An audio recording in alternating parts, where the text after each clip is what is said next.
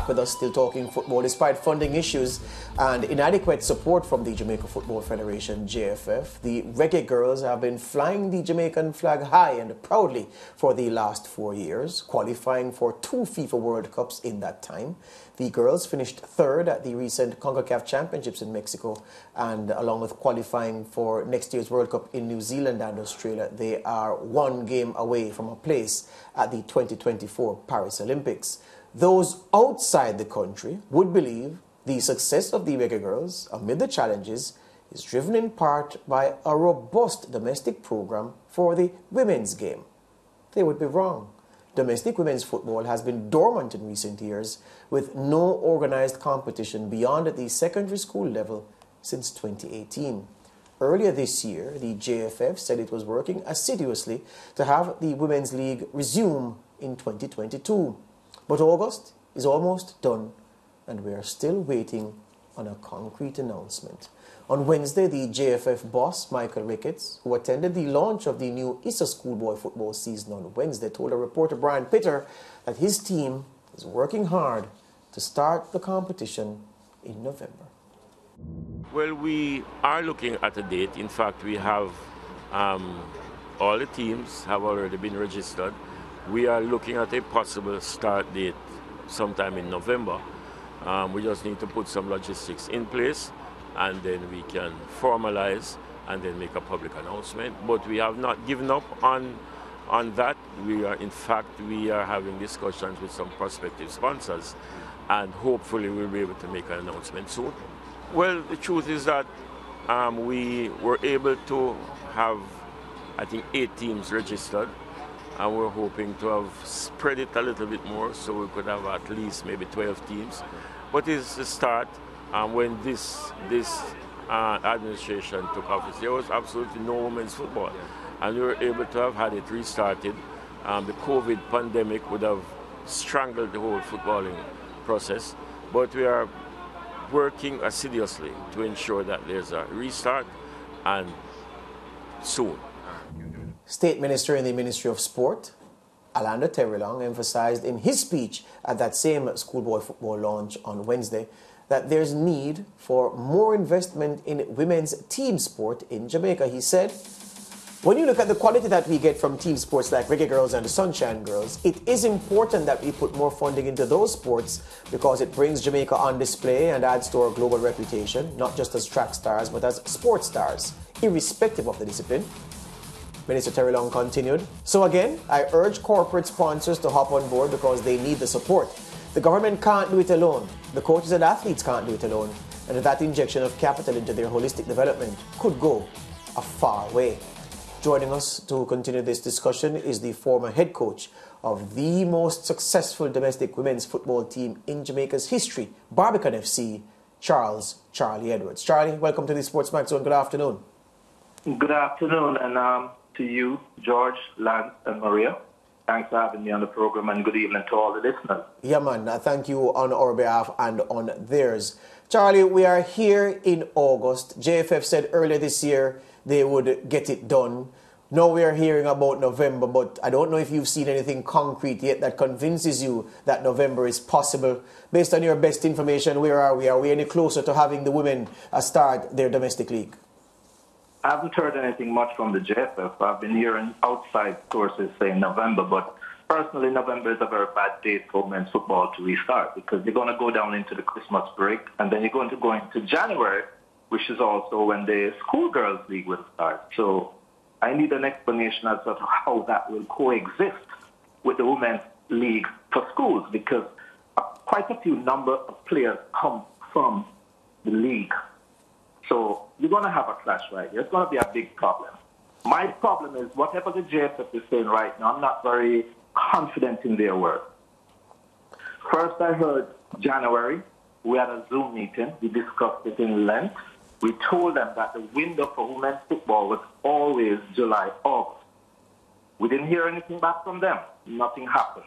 Then we heard July. Nothing happened. We heard nothing from the JFF again. And then we heard September. Now we are heading into September. Now we are here in November. Now, how can you have confidence in the JFF with all the things which have happened since January until now? All right. You answered several questions there by that opening statement. Thank you for that. Charlie, so it was shut down. The switch was flicked in 2018. How easy is it to flick that switch, to light it up again, to get the women's football program up and running again? What does it need to get up and running after that hard shutdown in 2018? Put it higher on the priority list. As simple as that. I think women's football is on the bottom of their priority list. I know they're going to be upset with me saying that, and they may come out and say no. But if it was on the priority list, wouldn't it be dealt with properly? Now, remember, they are the same people who shut down women's football at one stage, the senior team rather. And Fidela Marley is the one who came in as an ambassador when Captain Burrell appointed her ambassador for women's football, and she was adamant that the senior program should come back on track. And she has worked assiduously to get the program going again. Now, all of a sudden, 2019, we went to World Cup. Everybody's jumping on the bandwagon again. And I'm happy for that. Don't get me wrong. But I want to see women's football up on the list, given some priority, because if you can start that men's program within their schedule window, although we know that's a big money earner for you at the JFF, and the women's program doesn't really turn the turnstiles that much, but still, you have two teams back-to-back going to the World Cup. There's a momentum there for us to ride. There are not much local players in it. Wouldn't you try to get the program going so as to try and get some of the local players to try out to get into the team? A lot of the players are losing confidence. Whenever they start the league, they're talking about 8 teams. They may have less than that because a lot of the players are very much disheartened and losing complete interest in playing women's football. Yes, Charles, and if we are to think about it from a financial position, based on what you just said, I think it would be easier if we were to groom our local players because Jamaica Reggae Girls has, sent a statement showing that, they are at the top of the crop when you think about their performances. They've been in the headlines only for successes. Having local-based, homegrown players would, cost the JFF less as opposed to having to go out each year to find players, with Jamaican heritage. I totally agree with you, but I would differ a little bit and say, have the homegrown players, put them up with the overseas-based players, because I don't think you have to find them so much, because success brings players in. Whenever you have a successful program, players will be coming to you. You don't have to go searching for them. So now, combine the two and grow your program. Now, corporate Jamaica will be happy for that. Now, if you're a sponsor, why would you want to step up to sponsor the local league when nothing is going on for them, no players making the Reggae Girls team? It seems like a waste of time. Sponsors are interested in mileage. Yeah, and speaking about mileage, there are so many young girls here in Jamaica that, of course, have aspirations to become a footballer, but now they are left with no choice, Charles, because, they just have to hope that they get the opportunity or somebody spots them. Bingo. Perfectly said. Yeah. It's a struggle to get the players out right now. A lot of my players, when I've spoken to them, they're like, Coach, I'm not too sure I want to play in the football. Where am I going to go? What is out there for me? Charlie, on a point of clarity here, what is your current involvement with women's football? I personally am still with the Barbican team as far as I'm concerned. So as long as Barbican is going to go in the league, I will be the coach for that. Other than that, all I do is coach overseas right now because there's not much for me here to do because there's no women's program up and running. Yeah, but Barbican didn't contest the last few women's tournaments, did they? The last two we didn't because we found that the way the JFF was operating, because the first time we never contested it, the JFF was not sure. They never had the competition the year before. And that year they weren't sure they were going to have the competition. They struggled to get sponsorship, and then eventually FIFA gave them some money to put on the competition, and Lascelles came in as part sponsors, and they gave us like a 1 month notice to get the thing up and running. And for me, that was not good enough, because if you're told that you may not have a competition and then bam, you're on, we now will have to go back out there, resource, the finances, get finances coming in, because I am not going to play without a good medical setup. I'm not sending my players out there without properly being attired.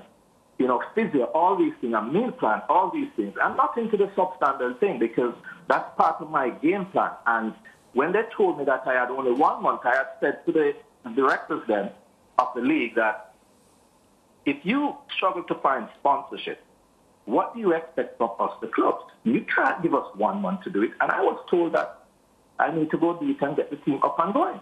I just dropped it because that to me was impossible at the time. We actually tried, but we didn't get anything. So that was the first year we dropped out of it. And the second year, I just didn't bother to go in it. It's the kind of disheartening. It turns you off. That sort of manipulation. And then, you're going through the same problem. You know what the clubs are going to go through. And that same year, I saw quite a few teams who could not afford to train. Some were training 1 day a week, and some was training 0 days a week. Some of the players were out there with boots taped up and stuff like that. No, that's pathetic. If we want to grow the sport, we need to come together and work together as a team and grow the sport properly. And that is why I say that women's football in Jamaica is not on top of the priority list. Yeah. Sorry, but that's my view. Charlie, we're out of time. We have to go. I'll just ask you quickly as we go. Based on your best information with your rival teams, the teams that you usually play in the women's top flight, are there 6 teams island-wide who are in a position to be ready to go in 6 weeks? I'm pretty sure they can find it. Right now I know of about only 2. It's maybe Olympic, and I think Fraser's Wick will be coming back with a good run this year. So those are the only 2 I can account for. I've heard some big names, I'm not sure, and I don't want to call the names, who may not enter. So I'm not sure what's going on. All right, Charlie, thank you very much. We hope that word comes soon and that you'll be able to put the Barbican House in order as best as you can for another tilt at the title. Thank you very much, and have a good evening, everyone. All right, then. Thanks. Charlie Edwards, he is the coach of Jamaica's most successful local football team, Barbican FC, and the most decorated coach in the history of domestic women's football in Jamaica. At the track after this break.